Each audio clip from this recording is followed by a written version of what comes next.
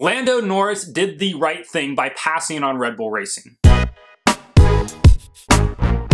Lando Norris reportedly and smartly turned down Red Bull Racing's offer to buy him out of his McLaren contract so that he could join Red Bull Racing in 2024 alongside Max Verstappen.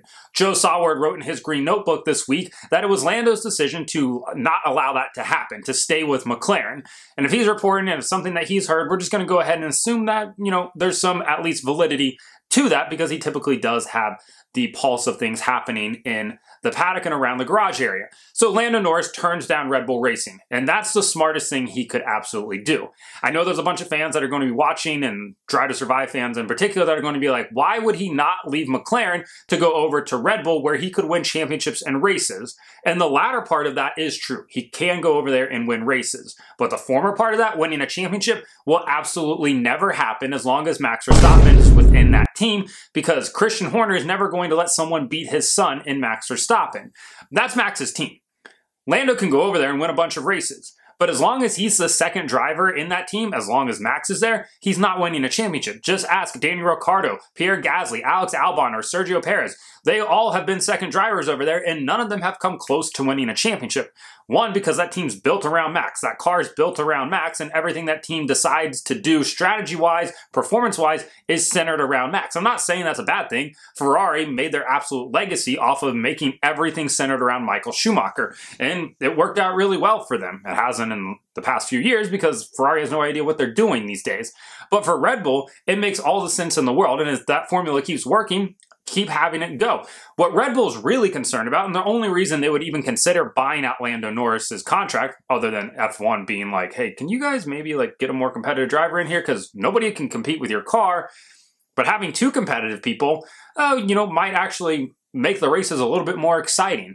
Outside of that reason, they need somebody in there because on the off chance that McLaren, Mercedes, or Ferrari, I'll throw them in there even though I don't think any of us have any faith in that ever happening, are actually able to contend with them in 2024 or 2025, they need to have a competent second driver. And right now, Sergio Perez, he could lose second place in the championship. It was absolutely preposterous to even think about that Lewis Hamilton can finish second in the championship, because Sergio in that car alone should be able to easily finish second. And he's massively underperforming. He's become a huge liability this season. We've seen that he's completely mentally broken. He has no faith in the team. The team doesn't really seem to have faith in him.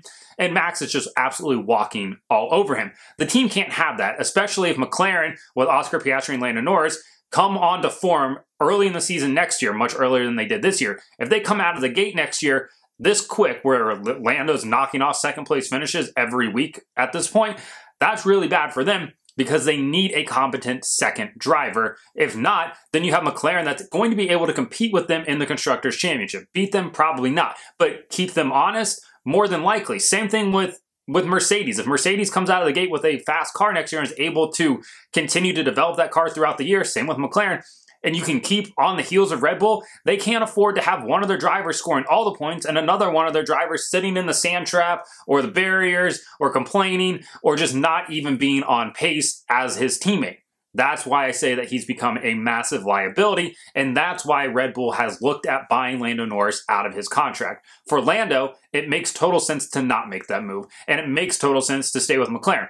Honestly, there's been times, especially even early this year, and after the Bahrain preseason test, after the Bahrain Grand Prix, where Lando Norris looked absolutely miserable. It looked like he wishes that he could get out of that McLaren contract as soon as possible. And then McLaren had this massive turnaround mid-season where he's now finishing on the podium. He's not necessarily contending for wins because they don't have that speed, but he has the pace to easily capture second place in most races. It's a Ferrari 2019 turnaround, just doesn't appear to be illegal. At the same time, though, he knows that he can't go to Red Bull, right? He won races over there. Winning races is great. He hasn't done it yet. He's now got 100 Grand Prix under his belt, 12 podiums. No wins yet. He threw away that win in Sochi a few years ago because he didn't know when to pit for tires, and then since then he's had to watch Daniel Ricciardo win a race. He's had to watch Oscar Piastri win a sprint race, and the whole time he's just over here like, I'll finish second again for the 5th time this season, but eventually know he wants to win, and he could do that at Red Bull, but he's not going to win a championship. Staying at McLaren, though, can allow him to potentially contend for that title. Obviously, he's the number one driver in that team at the moment. We'll see how Oscar's form continues to develop over the course of the rest of this season and next season. But for now, Lando's the number one driver in that team. The amount of development that they've done to that car this year and taken it from being an absolute turd to being a car that could almost win races at points is absolutely remarkable. And the path that Zach Brown has put them on has actually worked. And I think there are a lot of people that wanted Zach Brown out, and now they are like, well, you know, some of these decisions are actually working.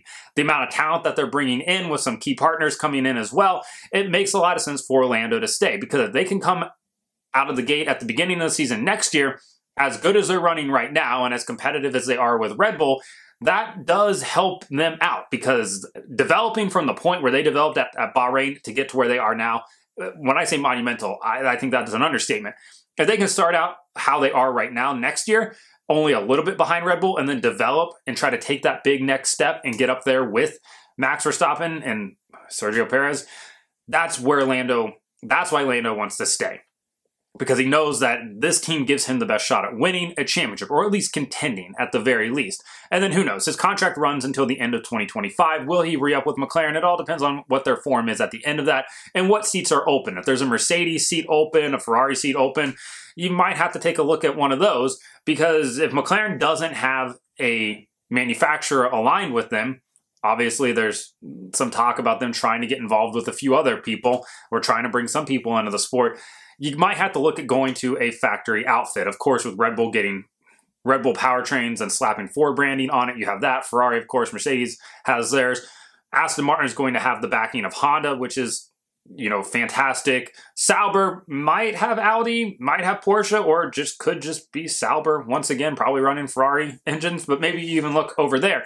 For the most part, though, Lando has to make the decision that's best for him, and being the number 2 driver at Red Bull is just not the best decision for anybody, and I think Max Verstappen has absolutely proven that as he's continued to eviscerate anybody that's got into that second car. So for Lando, makes a lot of sense to stay at McLaren, and honestly, I don't know if Zach Brown wants to have another contract issue on his hands, because that poor guy just has seemingly gotten himself into so many different contract issues over the last 2 years on both sides of the pond, in IndyCar and in Formula One, that maybe just having 1 year go by where he doesn't have to deal with a contract issue would be good for him. Of course, it won't be this year, but having your star F1 driver want out of his contract and a buyout by the biggest team in the sport right now doesn't look good for your shareholders. So let me know in the comments, do you think Lando should have left for Red Bull, or do you think staying at McLaren's the right decision? Like and subscribe to the channel. Follow me on TikTok at BreakHard, Instagram and Twitter at BreakHardBlog.